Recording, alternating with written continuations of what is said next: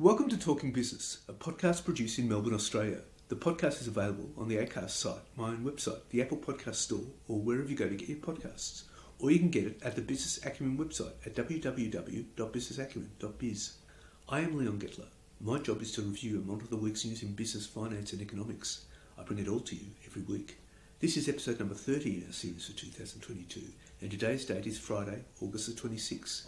First, I'll be talking to Frank Meehan, the Managing Director of Fiscal Note, the leading technology provider of global policy and market intelligence, next-generation carbon and ESG management software solutions. And I'll be talking to Indeed economist Callum Pickering about the latest unemployment and wages figures. But now let's talk to Frank Meehan. Frank, tell us about Fiscal Note and your market intelligence, next-generation carbon and ESG management software solution. Sure, absolutely, Leon. So Fiscal Note has just gone public. Actually, just had our IPO last week on the New York Stock Exchange. So when I went on the NYC as a $1.1 billion company, we're predominantly focused on policy, regulations, software, and services globally, with about 800 employees, about 3,000 plus enterprise and government clients, predominantly in the US, but also quite a lot across Asia and some in Europe. And ESG solutions business is rapidly growing. So we're the leading provider of ESG and regulatory and policy information to US companies from a software perspective and a regulatory perspective. And now we're bringing it down to Australia.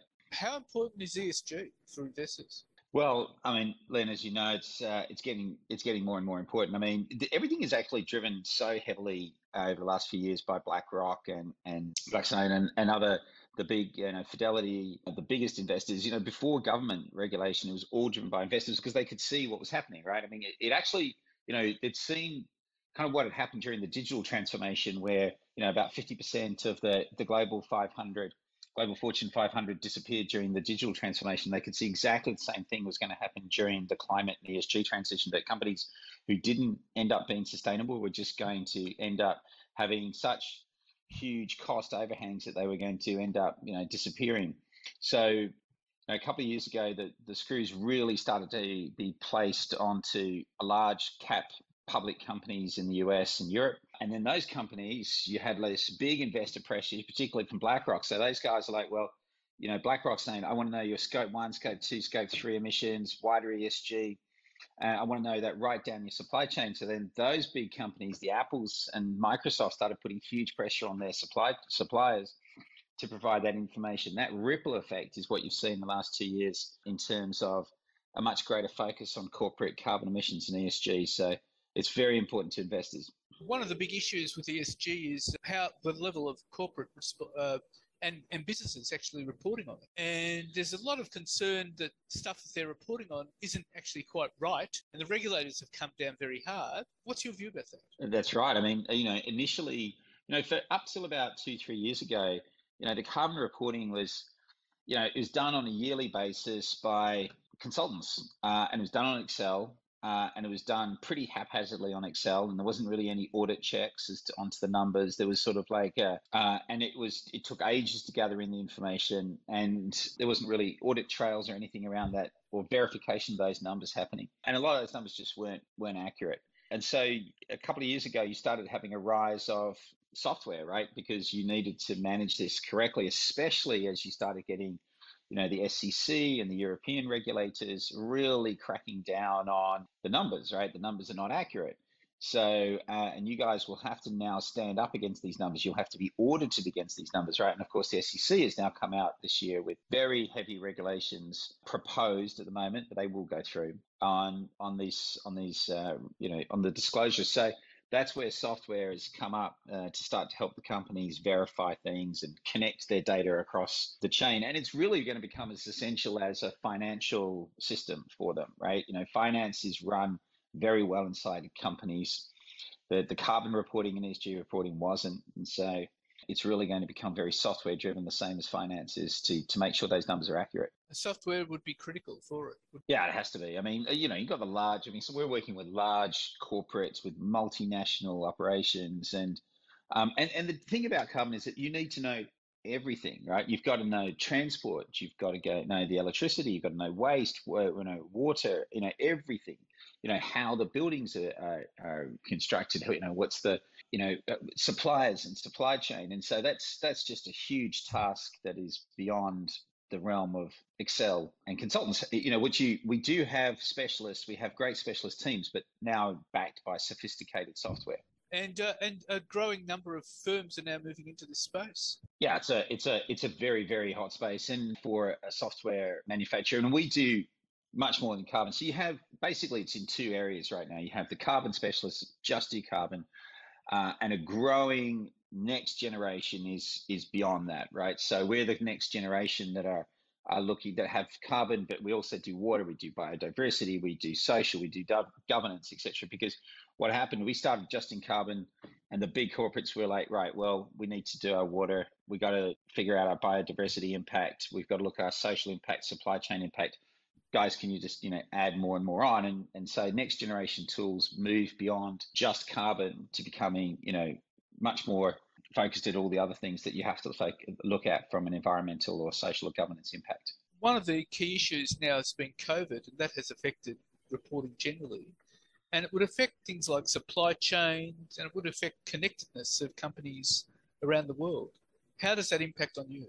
Yeah, well, supply chain has become a massive issue for companies. Obviously, the reporting of it doesn't really impact us, as in getting those goods made and shipped has been the major problem for supply chain. But the reporting of what you're actually making and shipping is still able to, you're still able to do that. So there is that. But what's definitely happened is that companies are much more wise to supply chain issues that may affect them, right? So they can't like a supplier may say, hey, I don't have a labor force problem. No, I'm totally fine. Or I don't have a water, environment problem. But we now have a sophisticated AI engine, and as do some other players in the market, that basically scrapes articles and looks at any news stories or any social articles or social things, mentions about that company, and says, actually, there's about 15 news articles here that say you do have a labor force problem. So you can't hide away from this stuff anymore.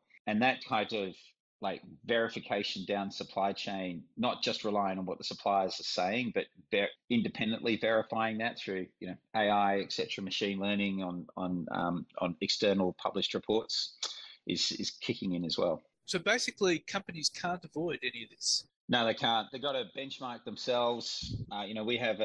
We've now actually added a really sophisticated ESG benchmarking tool where they can benchmark their operations, benchmark their suppliers, benchmark their competitors, identify any risks. But I mean, if you look at those SEC regulations, that are coming up, they're very onerous, right? That's like, you're basically looking at scope 1, scope 2, scope 3. You have to look at climate impact on your operations.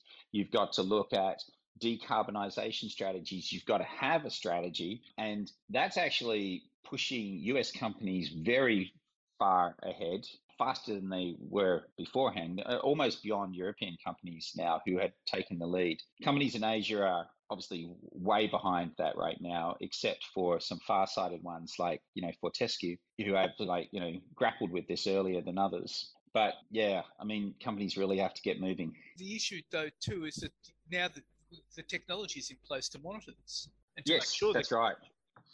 Yeah, that's right. And verify it. And especially when you're looking at ag and mining, they're much more sophisticated tools. Satellite, obviously, as well to monitor, things as well. The people who subscribe to your service, what sectors would they be in? So they're mid to large enterprise. Initially, we focus on there. We don't really focus on the smaller companies at the moment because what we do is pretty sophisticated. So we do tend to focus on the medium to bigger ones. So large agriculture companies, logistics, shipping, mining, ones that have a lot of impact up and down supply chain, right? So, anyone who might be supplying an IKEA, for instance, or a Microsoft or an Apple or someone in Europe is suddenly, really having to provide some pretty detailed information about what their, how they mined it or how they shipped it or how they made it or how they, farmed it. Would there be scope for other sectors like financial services and banks to move into? Yeah, I mean, a little. Well, so the opposite is what happened with financial services and banks. So a lot of the financing now, if you're getting loans, especially out in Asia, out of Singapore, are linked to ESG targets. So you've got I will provide the financing to you on the basis that you make some reductions in your carbon output or carbon footprint, or you improve your ESG reporting, and the interest rates on that financing is linked to those targets. So, some pretty heavy incentives now for companies with financing to take advantage of. Now the banks are at the same time struggling to, they're setting those targets, but then they're struggling to get the data and verify that the company's telling them the truth about what they're hitting for those targets. So the banks are getting much more involved in trying to actually more help their customers on this reporting. So we're working with a big bank in the US where it's got mid-market customers, companies. It's helping them with their ESG reporting and improving things. So it's actually taking a much more active role than it would have beforehand. Well, Frank, that's all fascinating, and thank you very much for your time. Thank you, Leon. And now let's talk to Indeed economist Callum Pickering. Callum, the latest unemployment figures show we're down to 3.4% unemployment. But we've lost 40,900 jobs. Yeah, it was a bit of an odd one in July. So typically when employment falls, you would expect the unemployment rate to rise. But that certainly wasn't the case in July. As you said, unemployment rate down to 3.4%. That's the lowest we've seen since September 1974. But unfortunately, it was driven by a decline in participation in the workforce, with employment falling by 40,900 people and unemployment also falling by about 20,000 people. So when you sort of put all those pieces together, it resulted in the unemployment rate declining a little bit down to 3.4%. But unfortunately, like I said, it's a bit hard to be too positive about it when you consider what happened with employment. Is this a sign the cracks are beginning to show across the Australian labour market? I think it's too early to say that. And the main reason I think that is because most of the forward-looking measures of labour market conditions, such as job vacancies, continue to point towards a tightening of the labour market. So I think this July result is probably going to be a bit of a one-off. I would certainly expect employment to rebound when the August figures come out. And I do think that the unemployment rate is likely to drift a little bit lower than the 3.4% current rate that we have. So I do think that while the labour market is likely to slow at some point over the next 12 months, I don't think it's going to take place over the next, say, 3 to 4 months. Because again, all the forward-looking measures we have are just so positive right now. They indicate that there's a huge demand for workers nationwide, across most occupations, most industries, and it would be highly unusual for the labour market to soften while that is the case. But given that you've got inflation rising so high, wouldn't it make sense for Australian workers to explore options to get big pay rises? Well, that's another thing. It's certainly a very friendly labour market right now for job seekers. They have a lot of control over where and how they work. They're in a good position to bargain for higher wages. So if workers are out there and they are struggling a little bit with cost of living pressures, and I imagine there's probably millions of people out there right now that sort of fit into that category, it would make sense to consider new opportunities that are out there, because we know from history that often the best way to get the big pay rise is to change employers. If you're working in the same job, you might be getting a 2 or a 3% pay rise each year. But if you jump ship, go to a new workplace, you can often get a 10, 15, 20% pay rise. So it does make a lot of sense to consider your options in the current job market, where there are relatively few job seekers competing for these roles, but there is just so many job opportunities out there. So you can, you're really in a great position there to bargain for exactly what you want. Which could actually push inflation up higher, potentially. Well, potentially, yeah. I mean, wages is obviously a driver of inflation. It hasn't been a big driver of the current inflation spike, but we do expect at some point that stronger wage growth is going to begin to contribute more to inflation. And of course, if job mobility does increase and more people are considering new workplaces and employers, then that could certainly contribute to stronger wage growth nationally and obviously higher inflation as well. Well, what was interesting with the pay, with the wages figures this week. Baseline pay packets rose 2.6% over the year to June. That means real wages slumped 3.5% over the year, taking into account inflation. Yeah, it was a bit of a mixed bag on the wages front. So the 2.6% annual increase in wages was the highest in 8 years. So normally we'd be wanting to celebrate that. But unfortunately, with inflation running at 6.1%, it actually means that inflation-adjusted wages have fallen by 3.3%. And that is the biggest decline in wages on record, actually. So we're looking at least several generations. So it's actually pretty tough for households right now. The purchasing power of their salary has gone backwards quite considerably, and they can't buy as many goods and services as they could 12 months ago. And it certainly looks as though real wages are going to continue to decline, at least over the next 6 to 12 months while inflation is running so hot. How long will it take till wages get to a normal level or a good level? Well, there is some good news on this front.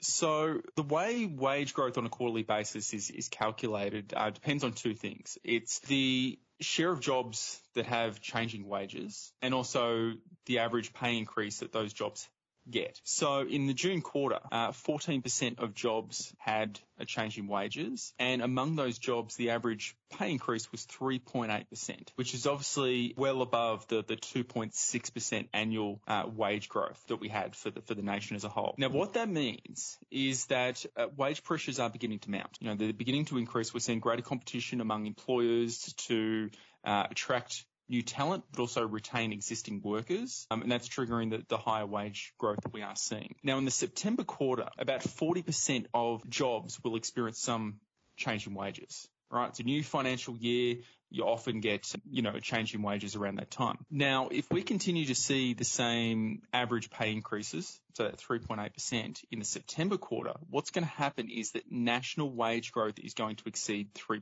And that'll be the first time that's happened in a decade, okay? So we could be 3, maybe 6 months at the most from seeing some actually pretty impressive wage growth nationwide.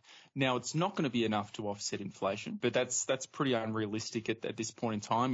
We've never seen wage growth of 6%, but we're certainly heading in the right direction, and we're going to start seeing nationwide wage growth that we haven't seen in over a decade. So we're certainly moving in the right direction. Just back on the jobs numbers, it seemed that Australians worked fewer hours in July than a month earlier. Would that be right?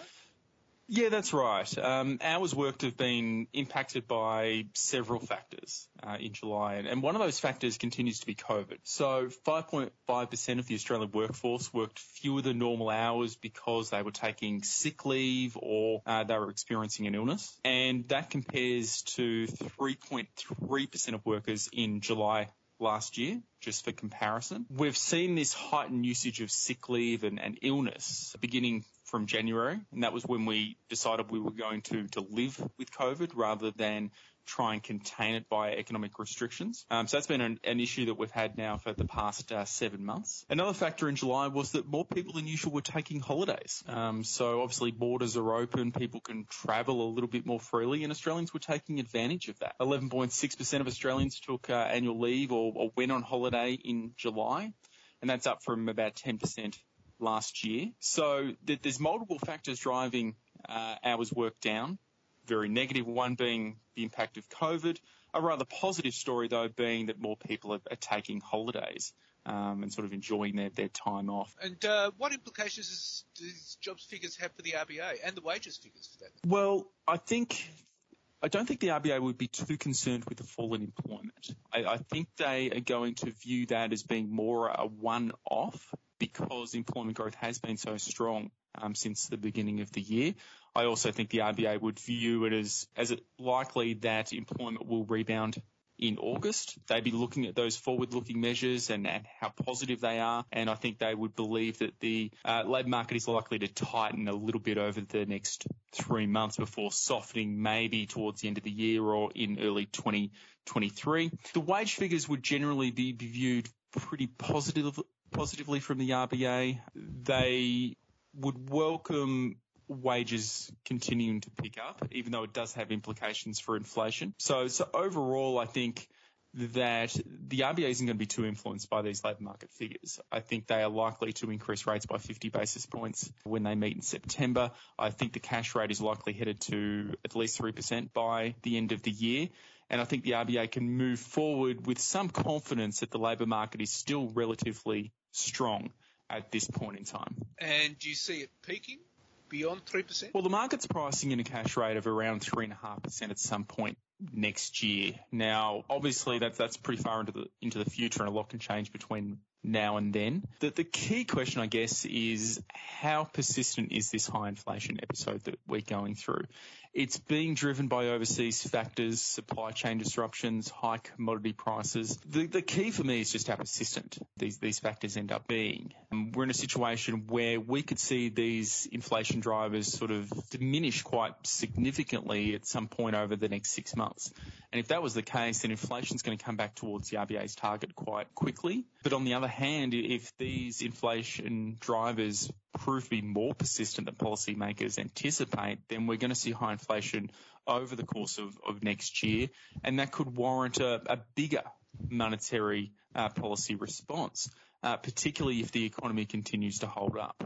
If the economy is still doing relatively well, but inflation is very high, then the RBA is going to know that it can lift rates with confidence because it's not going to tip the economy into a downturn or recession. So there's a lot of uncertainty around monetary policy at the moment. I think we can be pretty confident that the cash rate's headed towards 3% by year end, but beyond that point, it becomes very difficult to predict what the RBA is likely to do just because there is so much uncertainty around inflation. Well, Callum, that's all quite illuminating. Thank you very much for your time. And thank you, Leon. So what's happening in the news? Well, Australia's rapid-fire interest rate increases are sending tremors through the nation's heavily indebted households and threatening a property downturn on a scale unseen since the eve of the 1991 recession. The market hardest hit is Bellwether, Sydney, where home values have dropped almost 5% in the past 3 months, compared with 2% in the 9.9 trillion national market. Further falls are inevitable as Reserve Bank, which meets again in just under 2 weeks, raises borrowing costs at the fastest pace in a generation. Home prices are weakening from Stockholm to San Francisco as central banks scramble to contain the hottest inflation in decades. Rate hike risks are intensified in Australia by a record debt-to-income ratio of 187.2%. The RBA acknowledges it has only a narrow path to push rates high enough to snuff out excess inflation without driving the economy into recession. The Bank of Korea is grappling with a similar conundrum as it meets on Thursday, while the Federal Reserve has signalled flexibility on future rate moves. And News Corp co-chairman Lachlan Murdoch has filed defamation proceedings against Crikey over an article naming his family as unindicted co-conspirators of former US President Donald Trump following the deadly 2021 US Capitol riots. Lawyers for Murdoch, the chief executive of Fox Corporation, filed a statement of claim against the online news outlet in the federal court in Sydney late on Tuesday after Crikey challenged the billionaire media mogul on Monday to sue it over the June 29 article. The lawsuit may prove the first major test of new defamation laws in force across most of Australia that include a public interest-style defence aimed at protecting investigative journalism and a requirement for prospective plaintiff to show a publication has caused, or is likely to cause, serious harm to their reputation. The latter is aimed at weeding out trivial claims before a trial. A new Productivity Commission report has endorsed skilled migration as a solution to Australia's shortage of tech-savvy workers to resolve the country's slow internet speeds and low uptake of innovative technologies, which are contributing to lacklustre rates of productivity growth. The Productivity Commission's second interim report in its 5-yearly review into the nation's productivity performance, titled Australia's Data and Digital Dividend, says digital technologies such as artificial intelligence and robotic automation can revolutionise how businesses operate, but a range of barriers such as a lack of skills for businesses and inadequate internet speeds were limiting uptake. The report says governments have a role to play in facilitating better use of technology by bringing in skilled migrants with experience in cutting-edge digital technologies. The Productivity Commission says more jobs will be created in digital technology over the next 10 years than could be filled by local applicants, even on the most optimistic estimates of Australians completing domestic courses through both the vocational education and training system, through a range of the unaccredited vendor providers, and through the university system. Some of the strongest jobs growth will be in areas such as data analytics, cybersecurity and cloud-based services.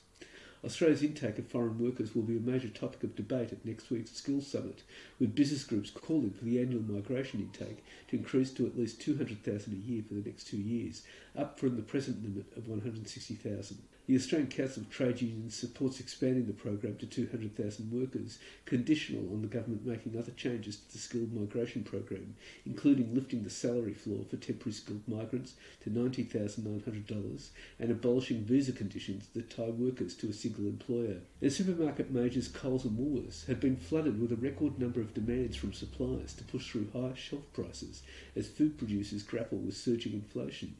In some cases, suppliers are up to their third round of requests so far this year as they strain under rising costs. The supermarkets have warned that more demands for price increases are expected in coming months, putting pressure on supermarket shelf prices. The sheer volume of price rise requests, mostly in the past 6 months, has also seen talks between suppliers and supermarkets pushing out beyond the 30-day window set down by the Industry Code of Conduct. Higher prices come against a backdrop of COVID-19 linked supply chain squeezes, worker shortages, higher energy costs and major flooding across New South Wales and Queensland, which has hurt the nation's food producers. For their part, supermarkets are reluctant to push through rises as shoppers are highly sensitive to price changes. And the price of electric vehicles need to roughly halve and fall into the 20,000s range before Australians will switch from traditional combustion engine cars, according to Ampol Chief Executive Matt Halliday. Government policies on vehicle emissions efficiencies will do little to shift the dial on uptake rates, he added. Mr Halliday said he expected little change in demand for traditional fuels such as petrol and diesel out to 2030, given EVs would not reach price parity with traditional cars until later in the decade. After that point, the impact will become more marked, which Ampol is preparing for with the rollout of its EV charging strategy and its preparations to offer electricity supply. The latter will begin with a limited trial for employees this December half. And Shell is considering developing its own offshore wind projects in Gippsland, intensifying the race between global powerhouses to develop the renewable energy source in Victoria. Offshore wind has been earmarked as critical if Australia is to decarbonise and meet its net zero emissions targets, and Victoria has a particularly ambitious target of generating about 20% of its energy needs from offshore wind within a decade. Keen to capitalise, a pipeline of industry heavyweights have announced their own plans to develop offshore wind projects in Gippsland, which is on course to be home to Australia's first offshore wind project. Swelling the number of projects in the pipeline, Shell is understood to be considering 2 sites in Gippsland for their own offshore wind project, intensify competition for federal licences.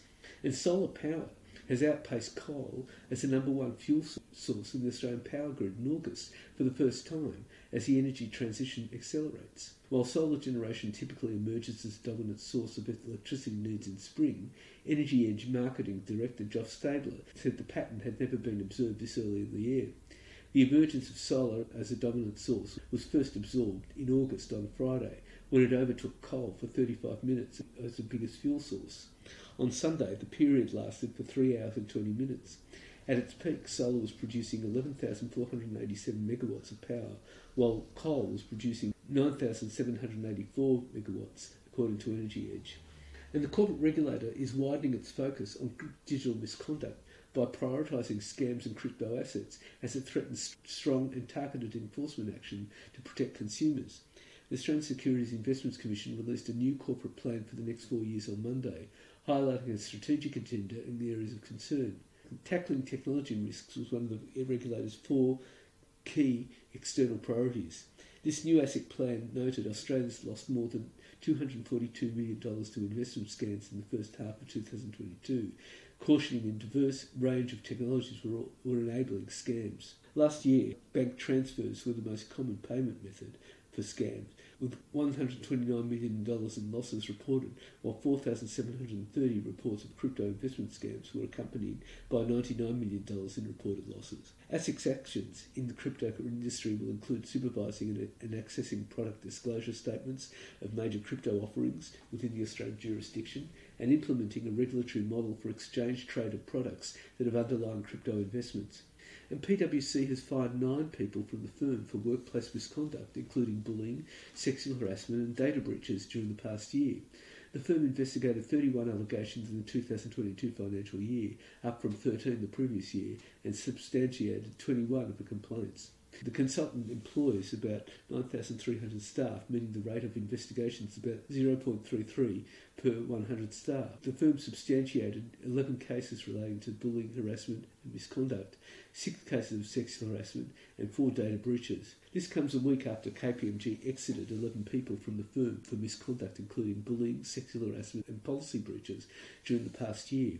And the Transport Workers Union has called on Qantas CEO Alan Joyce to resign after his airline's apology fell on deaf ears. On Sunday, the embattled airline announced they would be offering frequent flyers a $50 travel credit for a return flight of their choosing.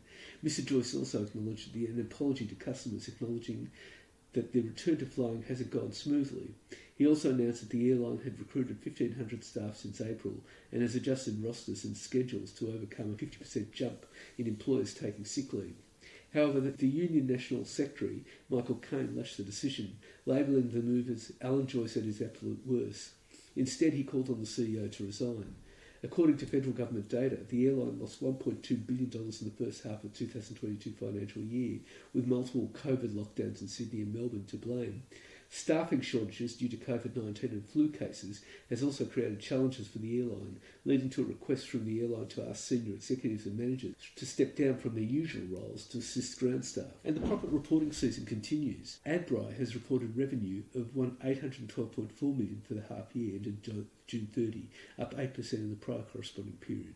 Southern Cross Media has posted an FY 2022 net profit down 40.6% to $28,554 on sales down 1.8% to $519.7 million. Ordinate has reported record revenue of US $33.4 million for the 2022 financial year, up 33.4% on FY 21. It also delivered record EBITDA of $44.3 million, up 41% of the prior year. Reliance Worldwide has posted a US $137.4 million net profit after tax for the year ended June 30, down 3% of the prior corresponding period. Chorus has reported revenue of New Zealand $965 million for the 2022 financial year, up from the restated $595 million in FY21. Ampol has reported statutory net profit after tax of $695.9 million for the 6 months ended 30 June, an increase of 114% on the prior corresponding period. Cooper Energy has reported record revenue of $205.4 million for the 2022 financial year, up 56% on the previous corresponding period. Payments business EML Payments has narrowed its FY 2022 net loss to $4.8 million versus $23.3 million in the prior year period. Event Hospitality and Entertainment earned a 2020 statutory profit of $53.3 million from a loss in 2021. Adairs delivered underlying EBIT of $76.4 million, down 30% on FY21. Statutory net profit after tax was $44.9 million. NIB Holdings has reported underlying revenue of $2.8 billion for the 2022 financial year, up 7.2% on the previous year. Furniture retailer Nick Scali has posted revenue of $441 million for the year ended 30th June, up 18.2% on the previous year. Boo Media has reported adjusted net profit after tax was $20.4 million compared with $2.2 million for the previous period. EBITDA increased 17% to $131.8 million. The Star Entertainment Group reported a 2022 statutory loss of $198.6 million after EBITDA fell 44% to $239.1 million. New Hope has reported underlying EBITDA of $645 million for the quarter following further strengthening of coal prices. Macca's annual profit has trebled to $43 million. The action flick next silver screen revival has seen cinema and hotel operator Event Hospitality and Entertainment record a 43% rise in revenues to $987.8 million. Overall, Event's earnings rose from $111.1 million to $138.3 million for the 12 months to June 30, and net debts fell to $210.4 million, below pre-pandemic levels. A2B's 2022 revenue increased 10.4% to $125.1 million, and its net loss widened to $27.8 million from $18.1 million without the benefit of JobKeeper and other restructuring costs. Online retailer Kogan.com has posted a $35.5 million loss in FY22, down 1,102% from a profit of $3.5 million in FY21. Charter Hall REIT reported a $663.6 million statutory profit. owner of larger liquor chains, Dan Murphy and BWS Endeavour Group, has booked an 11.2% increase in FY22 net profit to $495 million. Scentre Group's operating profit jumped 17.5% to $540.5 million, or 10.4 cents a share. Illumina has reported a statutory net profit after tax of US $167.9 million for the half year to 30th of June, compared to $73.6 million in 2021. Boral has reported a statutory net profit after tax of $961 million for the year ended 30th of June 2022. Infection prevention technology company Nanosonics has booked a 57% decline in FY22 net profit after tax to $3.7 million. Residential aged care provider Estia Health has reported net loss after tax of $52.4 million for the year ended 30th of June, compared with a net profit after tax of $5.6 million for the prior year. Hub24 statutory net profit was up 50% to $14.7 million after $17.9 million was spent on transactions and project costs. Breville's net profit after tax rose 16.2% to $105.7 million. Electronic design software company Altium reported a 57% increase in profit. Ansell reported a 36% drop in net profit after tax to US $158.7 million for 2021-22. Pilbara Metals soared to a maiden half full-year profit of $561.8 million on the back of a really strong global demand for lithium raw materials and spodumene concentrate. Iluka Resources had reported net profit after tax of $369 million for the half year to 30th of June, up 186% on the prior corresponding period. Seven Group's holdings posted a 14.4% increase in net profit after tax to $577.3 million for the full 2022 year, but its statutory NPAT fell 4.3% to $607.4 million. Tabcorp Holdings reported 4.3% loss on revenues to $2.4 billion in FY22 due to COVID. Net profit jumped from $6.7 billion for the full year, up from the $269 million in 2021, but that was largely due to the demerger gain of $6.5 billion. Elmo Software recorded underlying EBITDA of $17.1 million, up $6.5 million on the previous corresponding period. Coles supermarket earnings before interest and tax was up 0.8% to $1.72 billion. Liquor EBIT fell 1.2% to $163 million, and Express EBIT sunk 37.3% to $42 million, reflecting travel restrictions throughout the economy. Logistics software company WiseTech Global's profits surged 80% to $194.6 million. Insurance broker AUB Group grew revenues 5.9% and delivered a 14.5% increase in net profits after tax, which reached $80.8 million in the 2022 financial year. Worley posted an 18% increase in underlying earnings to $547 million in FY22. G8 Education has reported a statutory net profit after tax of $8.5 million for the half year ended June 30, down from $23.5 million profit reported in the prior corresponding period. Calcion's net profit rose 40.1% to $52.9 million for 2022 and revenue 12.9% to $1.32 billion. EBITDA improved 15% to $185.1 million. APA Group reported a 3.9% increase in FY22 underlying EBITDA to $1.7 billion. Sonic Healthcare's 2022 net profit rose 11.1% to $1.46 billion and revenue increased 6.7% to $9.34 billion in a record year of earnings on coronavirus testing and overseas growth. And that's it for this week. And next week I'll be talking to videographer Adam Grasauskas from K5 Creative. And I'll be talking to AMP Capital Chief Economist Shane Oliver about the profit reporting season. In the meantime, catch me on Facebook, Twitter, Instagram, LinkedIn and YouTube. And if you want, leave a comment wishing all the safety